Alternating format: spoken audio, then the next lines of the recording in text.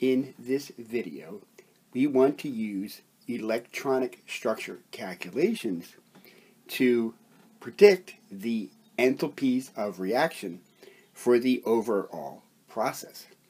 Let's look at each step again in some detail to see how we might accomplish this. The first step involves the dissociation of the halogen molecule to form two halogen atoms, which are free radicals. One complication in electronic structure calculations is that in the molecule here, every molecular orbital has two electrons.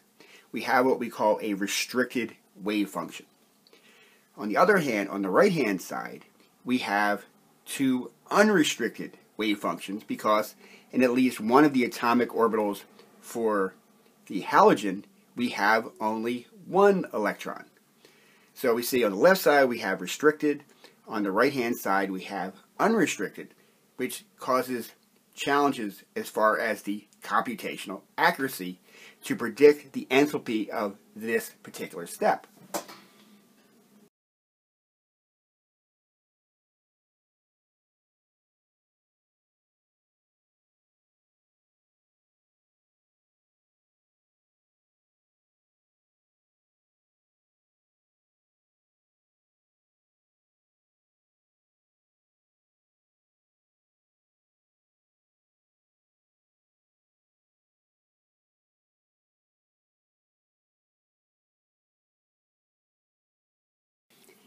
In the second step, we have the alkane, which has an even number of electrons and therefore a restricted wave function.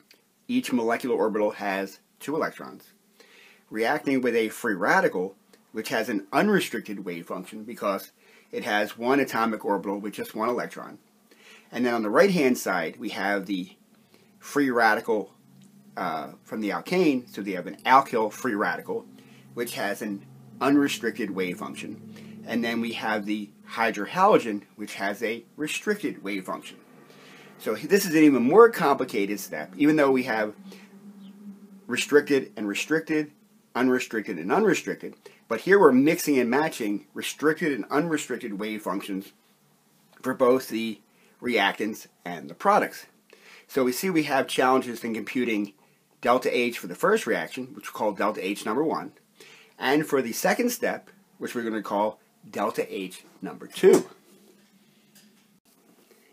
In the third and final step, as reactants, we have the alkyl free radical, the halogen free radical, each of which has an unrestricted wave function, combining to form the neutral compound, which is a haloalkane, which, because it has an even number of electrons, has a restricted wave function.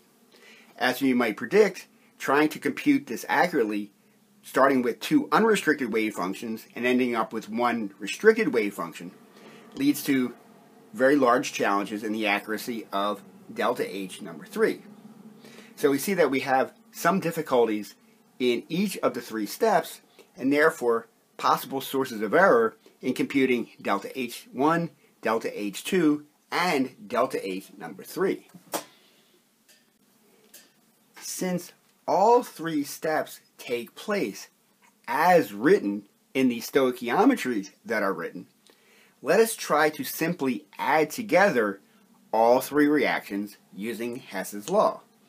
So if we add together all of our reactants, we have one of the alkanes, we have one molecule of the halogen, we have one alkyl free radical, and we have two of the halogen free radicals.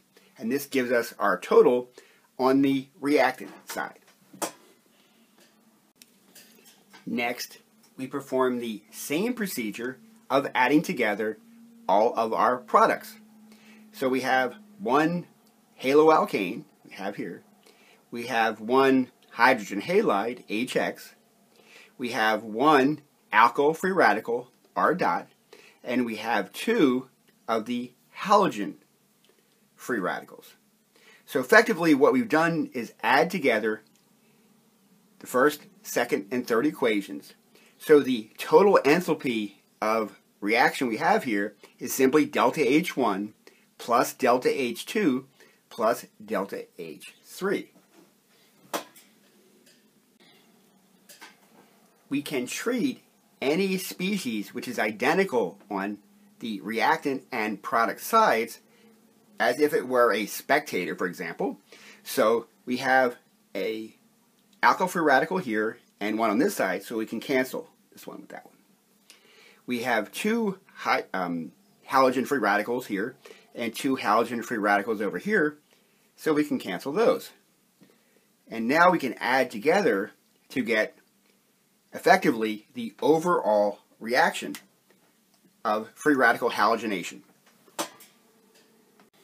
So what does this give us? It gives us alkane plus the halogen, giving the haloalkane plus the hydrogen halide. So we were able to combine three individual reactions, which will have three different possible sources of error, into a single equation. Even better, we notice that this has an even number of electrons, so it's a restricted wave function.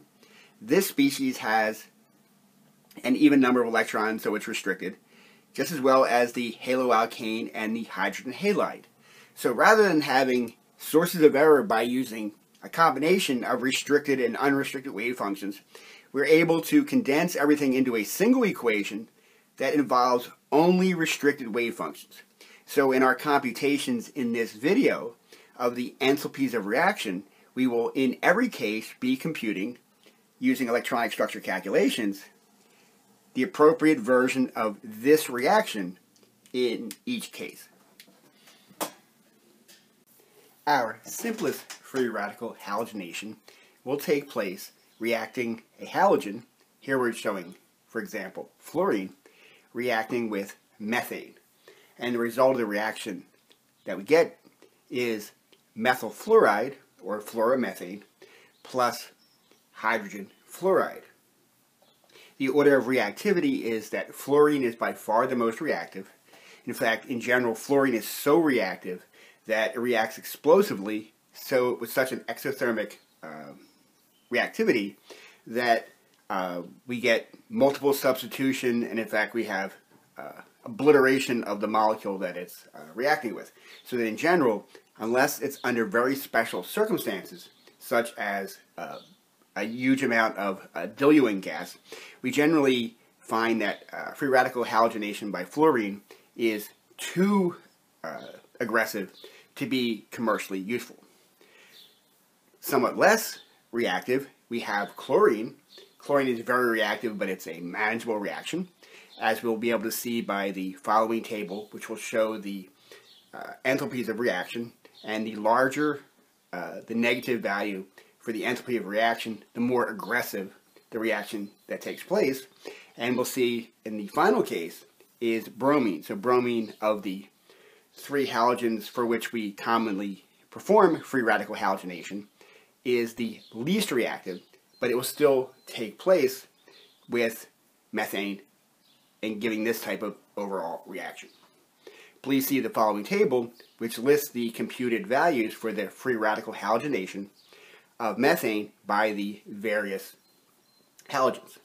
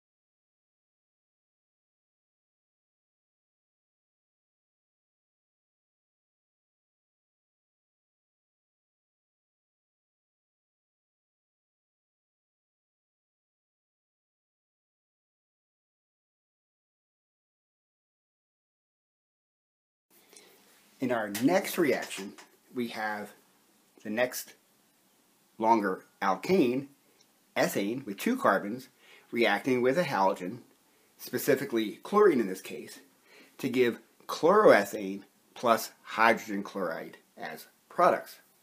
Note that all 6 of the hydrogens in ethane are symmetry equivalent, so it doesn't matter which one of the hydrogens is abstracted, we get an identical product, chloroethane.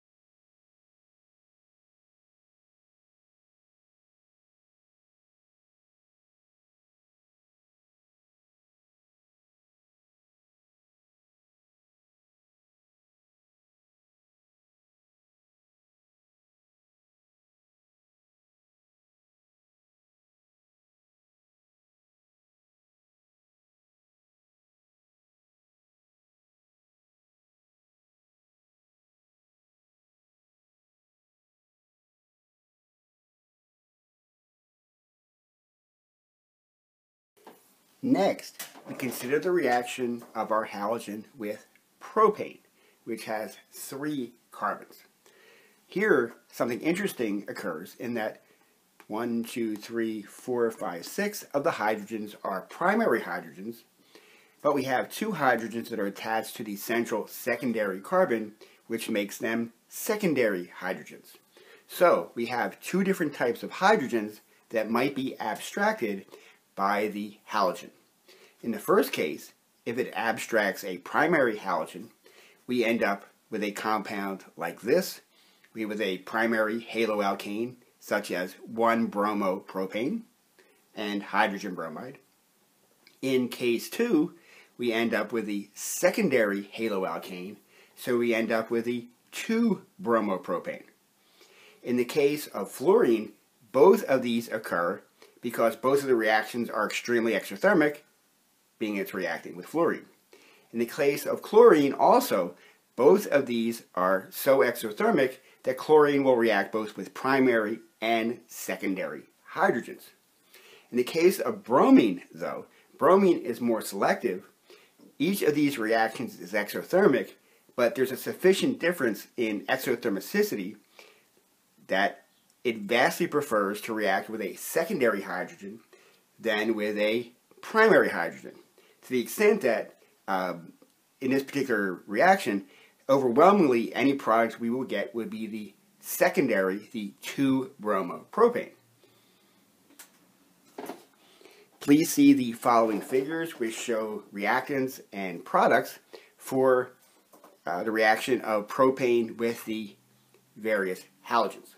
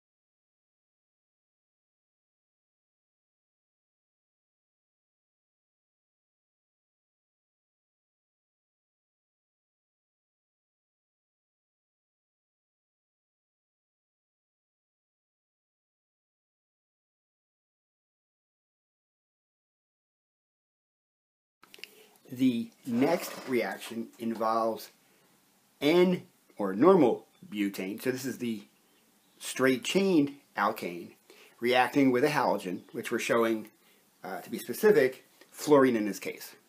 So again, in N-butane, we have 1, 2, 3, 4, 5, 6 hydrogens on the outside, which are primary hydrogens. And then we have 1, 2, 3, 4 hydrogens, which are secondary hydrogens. In the case of fluorine specifically, fluorine is so reactive that it will react with the primary hydrogens to give a 1-fluorobutane plus HF. And also, even more likely, the secondary 2-fluorobutane. Both of these are so overwhelmingly exothermic that it'd be difficult to control the reaction under normal circumstances. If we had instead used chlorine, chlorine not as reactive as fluorine, but also not very selective either, in which case it's so exothermic for both primary and secondary hydrogens that we will get a mixture of products if we use chlorine as our halogen. In the case of bromine, bromine is more selective. While both reactions are exothermic, the first reaction is only barely exothermic, and since the second reaction is far more favored, we're more likely to get a higher yield of the 2-bromobutane than 1-bromobutane if we use bromine as our halogen.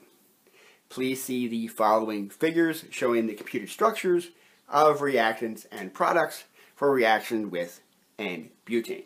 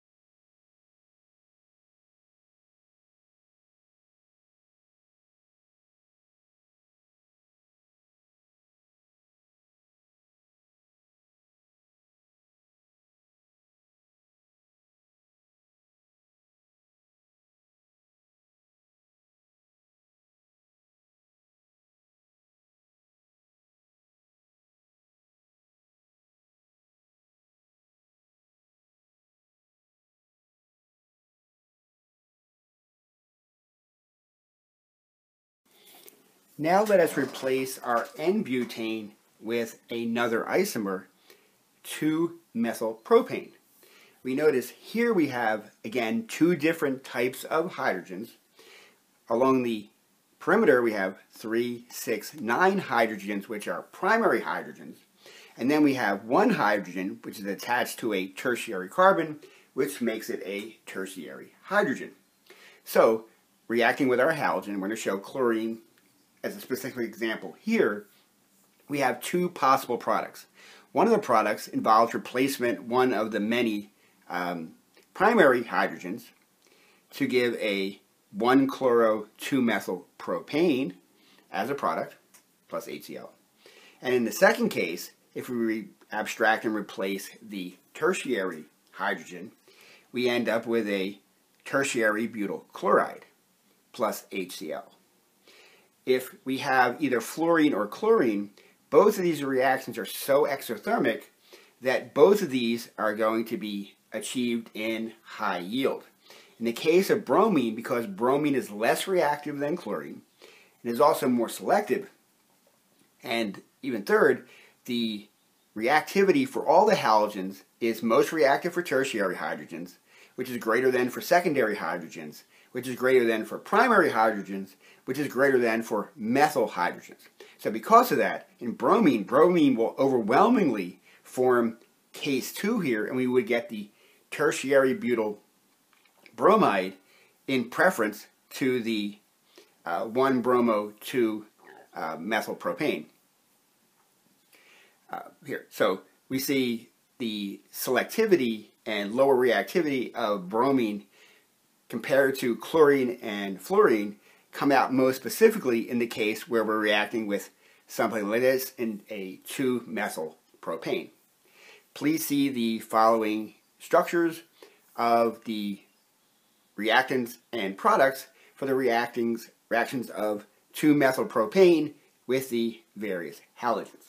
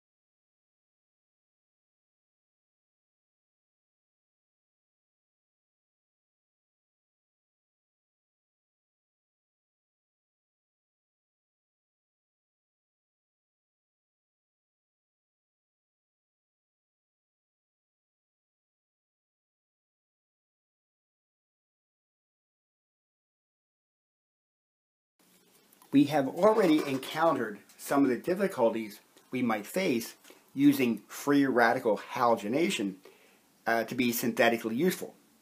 In the first case, we saw that fluorine is just so overwhelmingly reactive that it's dangerous to use. Chlorine is not quite so dangerous, but is so reactive that it will react with tertiary, secondary, or primary hydrogens relatively indiscriminately.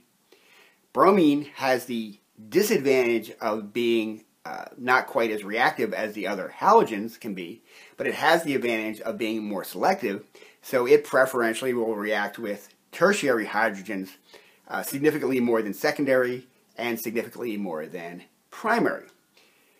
Are there any other challenges to using free radical halogenation? Yes, there is, which we will illustrate using the simplest of the alkanes, methane. And specifically, we're writing it with bromine as our halogen, but the same factors take place for chlorine and fluorine as well. So, recap what we already know is that we can have bromine dissociates into free radicals. It will abstract a hydrogen from methane to form a methyl free radical, which will later combine with a bromine atom to form bromomethane, or methyl bromide. So far, so good. But we generally run the reaction with an excess of the halogen. So what happens if our product, methyl bromide, encounters more bromine, which has dissociated into very reactive free radical bromine atoms?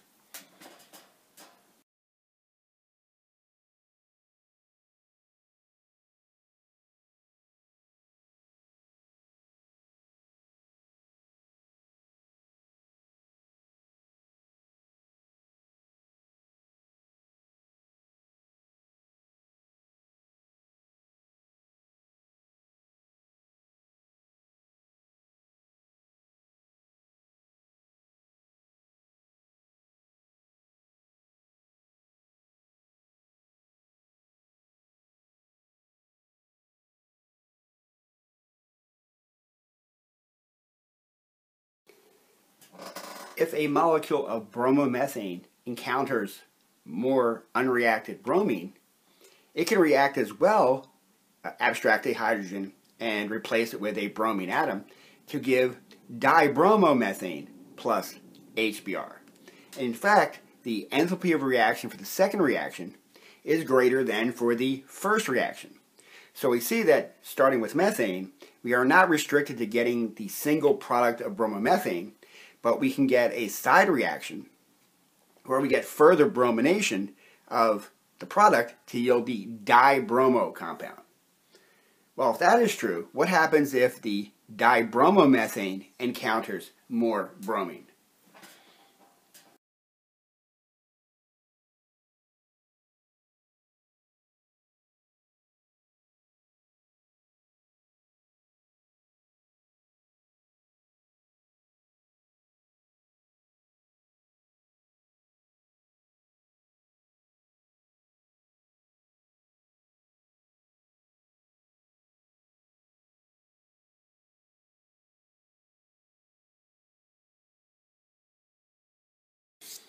If the dibromomethane encounters more bromine, it will react to form bromoform, or tribromomethane, plus HBr. And very often, as a general rule, for each of the halogens, as we add more halogen to the alkane to get the haloalkanes are usually, not always, but usually more reactive towards free radical halogenation than the unsubstituted alkanes were. So once we form methyl bromide, the tendency for methyl bromide to form dibromomethane is even more pronounced than for the initial reaction. And then when we get to the dibromo compound, we get to the tribromo. So starting just with methane and the halogen, we end up with a mixture of products.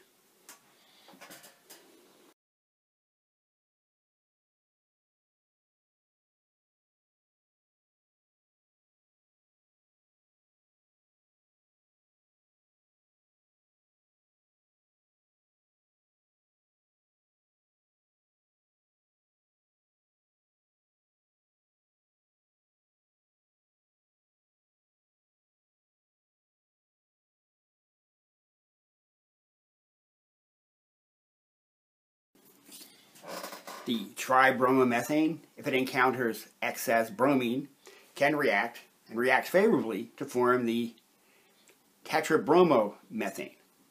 So we see here, writ large, the danger of polysubstitution. So how do we avoid this problem to get the maximum benefit of using free radical halogenation? Well, if we're interested in getting the polyhalogenated compounds, we want to use a relatively small amount of our initial alkane and use a very great excess of the halogen. That will maximize the tendency to get the tri and the tetrahalo alkanes. Or if we use larger alkanes, the polyhalogenated compounds.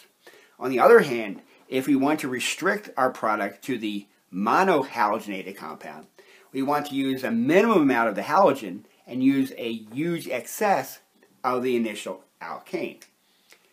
Please see the following structures, which show reactants and products for the various polysubstitution reactions that can and do take place with the halogens.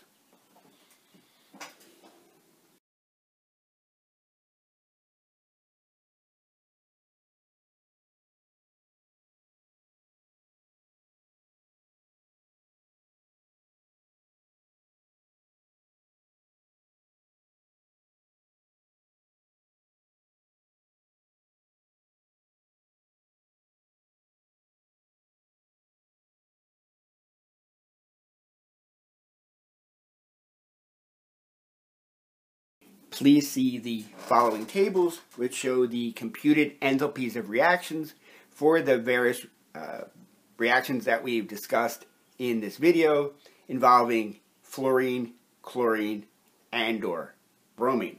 And you'll see the general trends that fluorine is by far the most reactive. We see this as the most exothermic for each of the comparable reactions. That we see that chlorine is the next most reactive, and then finally that bromine is the least reactive. And then for keeping the halogen the same in each case, we see that the greatest enthalpies of reaction involve abstraction of the tertiary hydrogens, which is more pronounced than for the secondary hydrogens, which is more pronounced for the primary hydrogens. Last but not least, we see the tendency that once we've halogenated an alkane, it tends to be very often even more favorable to further halogenation. It's not a general rule that it always is increasingly more exothermic, but relative to the initial alkane, once we put one halogen on, it tends to be generally more reactive than the unsubstituted alkane was, and it's still sufficiently reactive even when we put many halogens onto it that side reactions are a significant and annoying side problem.